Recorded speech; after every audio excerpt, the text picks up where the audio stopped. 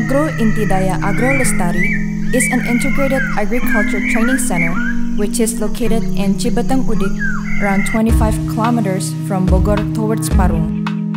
There are also facilities for tourism related to nature. All of these are implemented with an aim to actualizing our vision to be a leading agribusiness-based learning center and agro-tourism in Indonesia. Inagro is dominated by durian and mangosteen trees that are more than 20 years old. The trees are treated intensively with techniques such as soil stirring, pruning, fertilization, pest control, and disease management. Daily monitoring is conducted through the dashboard system. This intensive care techniques become one of the training materials in Inagro. There are 30 types of fruit plants in addition to around 30 types of non-fruit plants in Inagro. Some of them are planted in blocks. Scattered around the area are rare fruit plants such as asam glugur, Garcinia arthroviridis, menteng, Bacaurea racemosa, and kapel, Stelecocarpus burahol.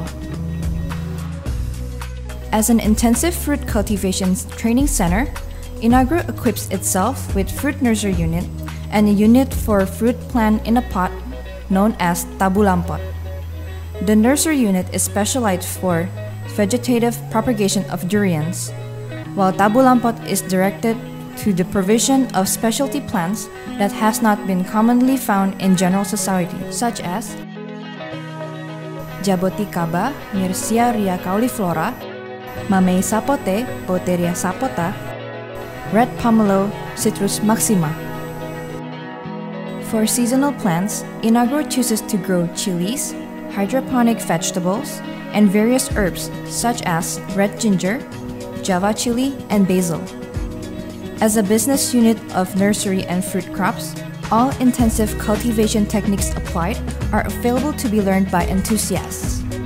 In chili cultivation, Inagro applies planting techniques in the rainy season, which is a cutting-edge technique for dealing with disease attacks that invades the plant during high humidity. On the other hand, the hydroponic for leaf and fruit vegetables apply 5 well-known models: NFT, aeroponic, floating raft, as well as hydroponic substrate slab and polybag system. One of the key success in agribusiness is good quality seed and environmental friendly fertilizer. Inagro dedicates itself to produce high-quality seeds through propagation of plants with cutting-edge technology, which is tissue culture. Inagro Tissue Culture Laboratory produces certified horticultural and forestry seeds. The latest technology is distributed to enthusiasts both for household and commercial scales. Another advanced technology that is owned is a laboratory to produce mycorrhiza. Mycorrhiza is a type of fungi that infects the plant roots, which makes it highly absorbent to nutrients in the soil. Mycorrhiza is very important to be applied to the nursery of forest plants and fruit crops. As an integrated agricultural training center, Inagro has great interest in environment conservation. Inagro has the rarest buffalo species that is native to Indonesia, which is called Saleko. Saleko is an endangered buffalo because in its original habitat, Toraja, South Sulawesi, Saleko is used as a sacrifice animal in the ceremony of Rambu Solok. Other animals conserved in Inagro are Indian peacocks and deers.